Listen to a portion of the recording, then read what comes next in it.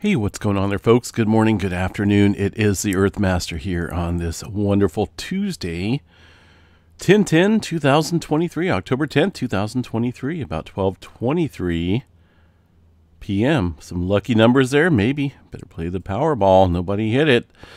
Getting up to almost $2 billion. Goodness, it's a lot of money. All right, latest activity shows a 1.5 earthquake into the area of Southern California. We did see some larger scale movement overnight, including some activity down here in the Argentina area. Well, underneath Argentina, 247 kilometer deep 6.0. This activity occurred following some deeper activity yesterday. I kind of said to keep an eye on this region, and sure enough, enough strain built up here overnight to produce this larger quake. A little bit more shallower. The 6-pointer was a little bit more shallower than the deeper quake that we've seen here yesterday afternoon. This one here was almost 540 kilometers deep here. The 6-pointer still pretty deep, so we'll continue to watch this area maybe for some larger scale activity.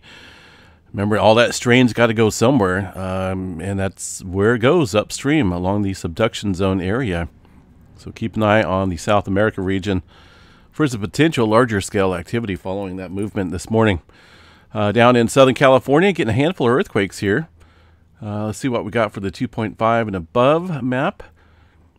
Did have a 2.6 here near the Desert Center area. This is off of the, I'm not for sure which plate boundary that's on. Let's see, but it's definitely, or a fault system that's on, but that's definitely well off the plate boundary into the North American side. With a 2.6, 5.3 kilometers deep. Now it looks like we're seeing a little bit of activity here outside the Indio region. A couple smaller earthquakes, 2.4 and a 1.1. That is just off of the San Andreas Fault, the plate boundary here. This area did see a little bit of swarming here over the past few weeks. Looks like that may be coming back into play. Continue to keep an eye on that area. Also some movement up here near the Colton area, 1.1. Rest of the region here, some small microquake activity. And around the Bay Area, seeing a handful of smaller quakes as well. The latest one, a 2.3, near the San Leandro area. That's on the Calaveras, or Hayward Fault, excuse me. Further up north, into Northern California, a handful of spotty earthquakes as well. Nothing major going on. That includes areas around the Pacific Northwest. Still seeing a little bit of smaller earthquake activity across the Mount St. Helens region. But aside from that, we've got one earthquake here in the Yellowstone region. That's going to be a 3.2 eastern side. I'm just hearing some sirens outside. 3.2 eastern areas of Yellowstone National Park. Let's see what we got over there real quick. Kind of curious.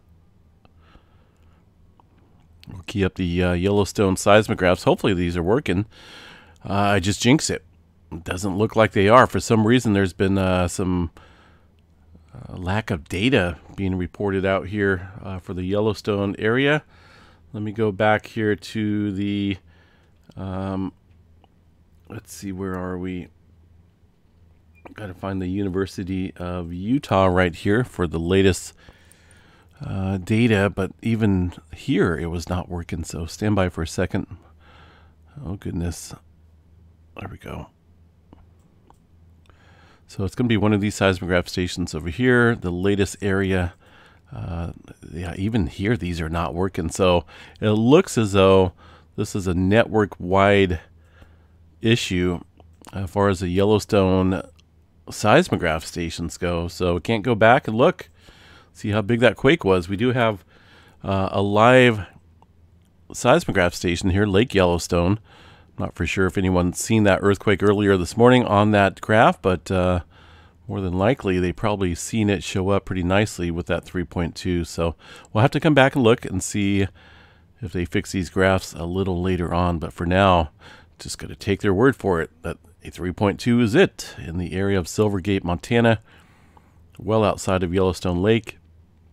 The rest of the region here, a lot of this is from yesterday here. Movement across the oil fields. Certain areas of Texas getting hit pretty good over the past couple days, increasing strain out here against the North American continent. Today a little bit different, not a whole lot of earthquake activity out here. Looks like 2.8 in this swarm that kicked up mostly from yesterday there. Around the Caribbean plate, got a couple earthquakes there around the Puerto Rico area. Nothing major going on, no huge swarms. A little bit of activity here from yesterday in the Middle America Trench, but that has since calmed down, it looks like. The majority of the activity overnight and this morning so far has been down in the South America region with that 6-pointer. Also some adjustment going on up here across the Curl-Kamchatka Trench, northern edge. For the most part, it looks like. We did see 3 earthquakes here in the last 24 hours. 2 of those from yesterday, 1 early this morning, it looks like, 4.4, 74 kilometers deep. Notice the swarm has come to a halt. Just rather odd, right? There's a lot of earthquake activity that we've seen here. I wonder if it's been past 7 days or so. Let's see, I believe it has. We'll pull up the 30 days, 4.5 and above, and you can see just how many earthquakes have struck, most of these here within the last 10 days or so around the Izu Trench. Quite the swarm, quite a bit of energy out there in this region. And we did see some 6s out there in that area. Largest magnitude 6.1, 6.1, and a 6.0, all within the swarming area, which magically has completely stopped. Just a little odd to see that with really no main quake out here. But you know, who knows? We've seen a little quiet spell before, and then the swarm kicked back up. So we'll continue to watch this area. I just find it rather strange. One little earthquake out here in the northern Mariana Islands. It's a 4.9. But aside from that, things are still relatively quiet out here across the areas of the western Pacific for now. And one earthquake, 5.7. Shallow earthquake up here around Tonga. North of Tonga, but into the area of the Tonga Trench. About 25 kilometers deep. That was just after midnight. So realistically speaking out here, it's been pretty quiet here so far this morning. Look at the earthquake 3D globe here. Let me bring this back down the last 24 hours. Not for sure why there's so many quakes on the globe. Well, I think there's so many because there's actually quite a bit down here in South America. Quite a few 3s and 2s stirring up there. The USGS does not report the smaller quakes, only 4.0 and above for this area, I believe. Yeah, 4.0 and above. Smallest one, a 4.2 there from early this morning. But definitely seen some earthquake activity down there, South America. Let's see, Alaska region, seen a handful of earthquakes up there as well. Looks like they had a 4-pointer. Let's zoom up there real quick, see what we got. 4.2 over here on the Gulf of Alaska. Interesting. 5 kilometers deep. And for the most part, let's see here, let's bring up the newest magnitudes. Handful of smaller quakes up north Denali area and also around the Anchorage area, but a slight uptick, I would say, across this area of the plate boundary. We'll continue to watch this and see how it plays out. Go from very active to very calm conditions across the western Pacific plate. That's just really weird. All right, Hawaii. Notice along, well, see where we're at here. Still seeing a little bit of swarming earlier this morning, it looks like, across this area of the Kilauea volcano, the crater area up here, Lava Lake.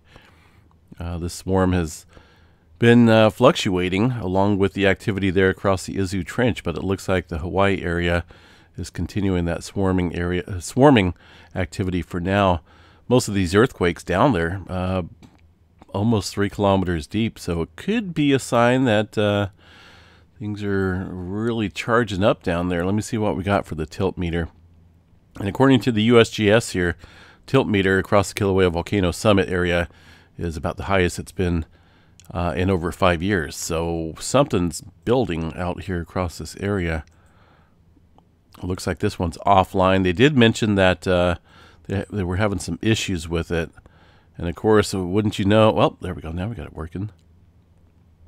Let's see, past 2 days. Here's that little peak up here. It has since leveled out, it looks like, overnight and this morning so far. But the long-term trend still shows since the eruption back there around 9/10 or so, lasted for a few days and then it halted around the 14th. Since the pause there in the eruption, we still have noticed a increasing trend there of tilt inflation. So right now, just a little bit of silence, so to speak, a little bit of calmer conditions there across Kilauea Volcano, but I don't think that's going to last long. We'll continue to watch that though. Web cameras out there still shows quite a bit of volcanic gases and whatnot seeping up through some of the cracks out there around Lava Lake. You can see some of those gases there coming up. All right, let's see what else we got here across the worldwide view. Not a whole lot going on out here across the Mediterranean, at least according to the USGS model and EMSC as well. Although we do have 4.0 down in the Morocco area. Aside from that, things look generally quiet, though, for the most part in this region. Couple threes out here around the Azores region of the Atlantic. But aside from that, things very quiet across the Atlantic Ocean for now. Space weather activity. See what we have stirring up out here. It looks like we did see another M flare overnight. About an M 2.0 or so. That is 2.3 to be exact. That's coming from 3451, and that's going to be that far side sunspot now on the western limb of the sun. Beautiful image of some flaring. This area had many days while it was facing us to grow and produce some flares, but it decided to wait until it got over here across the western limb. This is the area right here for it to be active. Find it rather strange. So that's continuing to advance across the western limb of the sun. We'll be out of sight, out of mind in the coming hours. And we're left with this sunspot down here. This still looks fairly complex. It looks like it may be gaining a little bit of steam. We'll watch that, though, for some activity, potentially. Overall threat, 95% chance for C flare, M flare at 35, X flare around 5% chance. And looking out here real quick on the eastern limb that's coming our way, these sunspots are going to be venturing towards the Earth-facing side of the sun. Hard to tell. A couple different regions way out there, but I don't have a good view of the complexity of the magnetic structure. We'll check that out a little bit later tonight. There's a coronal hole that's been facing us somewhat. Number 58. It is now off, heading off towards the western areas of the sun.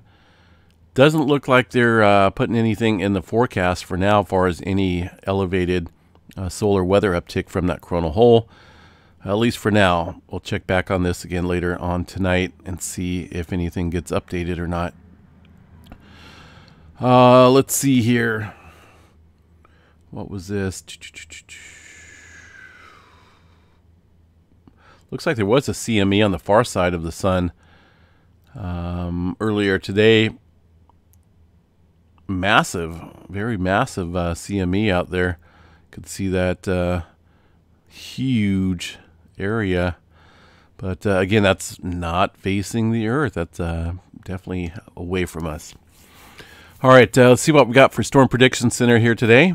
Slight chance of thunderstorms. That's about it.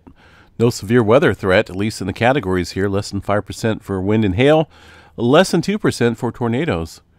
And that's just going to be the deal today and tomorrow. It looks like day 3 potentially we could have a slight risk for some severe weather across eastern areas of Kansas and the beautiful state of Nebraska.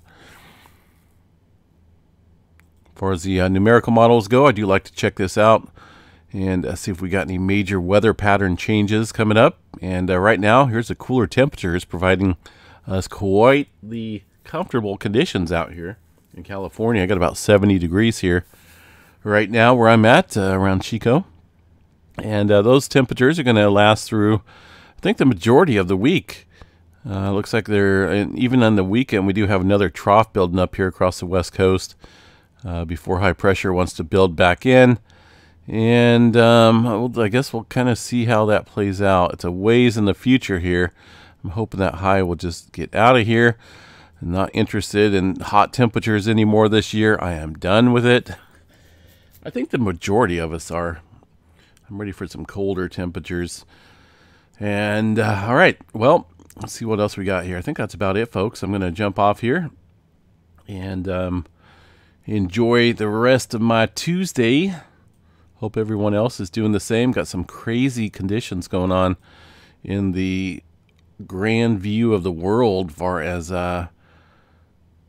political stuff goes. A little scary on some stuff, but we won't jump into that. Try not to discuss the politics out here too much on this channel, or conflicts. But it's definitely worth watching. I've been watching that quite a bit this morning. All right, folks, have a good one. Stay safe. We will catch you guys back here later tonight. Take care.